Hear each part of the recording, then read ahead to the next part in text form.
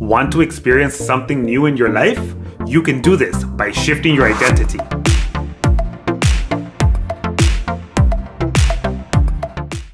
Hey everyone, welcome back. Carlos here again. So today I'm going to be sharing with you what shifting is and shifting your identity to become that person that is able to achieve that goal that you've set for yourself. So being able to shift your identity is something that I believe is going to really help you get into those or fill those shoes of that person that you are trying to become. All of us have an identity that we abide by on a daily basis. Whether you are working 9 to 5, whether you are a parent, whether you're a brother, a baker, a chef, whatever you name it, you have an identity that you fall under when you are out in this world living your life as is. So as a worker 9 to 5, you are that person that is going to work, interacting with people, doing your job and leaving. You are acting like that person that worked at 9 to 5. You are thinking from that perspective in that position. When you set up goals for yourself, whether it be a different career, whether it be maybe a relationship that you want to get into, maybe it's certain friendships, it's certain experiences. In order for you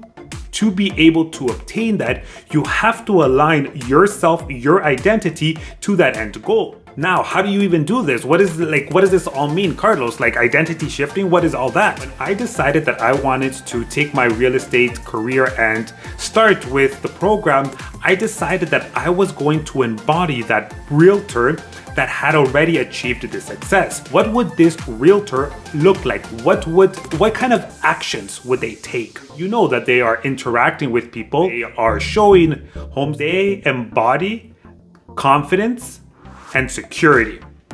So that is exactly what I do. What I do when I shift into that identity of a realtor, I make sure that I am aware and that I am consciously thinking about who it is that I am becoming. Also, another thing that will help you be able to get into that alignment, being that person that will get you to that goal, is being able to feel the feelings of that person that has already achieved that goal. Think about shifting when you are conscious and aware of what is happening around you. You are getting rid or trying to get rid of any negative thoughts and paying attention to what it is that you're going to do. When you are shifting, you are pretty much gathering the ideal version of yourself, and you are actively and consciously trying to create that. This does not mean that you are going to forcefully go and create an outcome. You need to be able to be that person and be okay where it is that you are. Be okay in the present moment. When you do shift that identity to that person that has that goal, that has achieved that desire, that has achieved that career, that is in that relationship, that experience in where you are already aligned will manifest into your life. You have to believe and trust that by you making this change, you will be able to see and experience a different outcome. Another thing to keep in mind is that when you are going through these shifts, certain experiences will come that are not really in alignment with what it is that you're trying to create. Now, you are allowing for whatever the universe has for you to catch up to you and give you what it is that you want. You have to reprogram yourself to believe that you are this new person.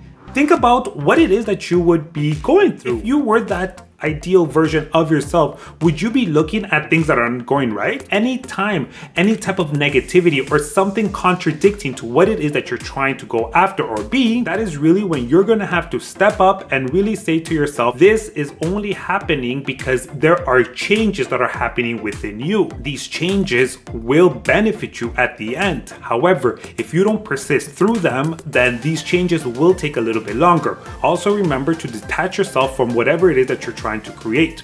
If you are attached to it, you are going to be trying to control what it is that is happening. So by you doing that, the only thing that you are doing is creating pressure and force on this goal, and it's going to become a lot more difficult for you. What would you do if you were to receive that desire, that goal right now? How will you maintain it if you haven't become that person that can maintain that goal, that can maintain that desire, that can maintain that achievement?